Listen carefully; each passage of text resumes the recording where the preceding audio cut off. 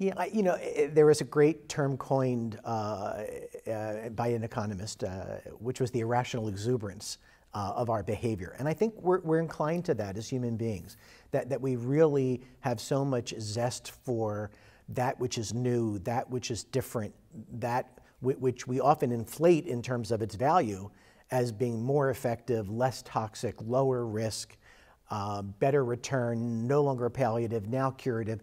And we've conflated all that into these new classes of drugs, which often are as toxic or more toxic than chemotherapy, not necessarily better than in the general population, though like chemo, they may be in selected populations.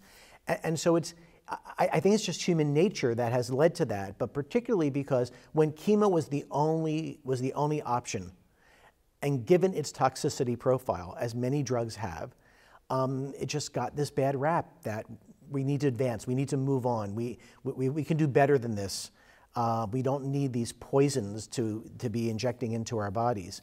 But unfortunately, again, there was that negative that was also exaggerated. And so as many chemotherapy drugs, when delivered appropriately, don't carry all that weight. They can be relatively effective in the appropriate population, and they may not be terribly toxic.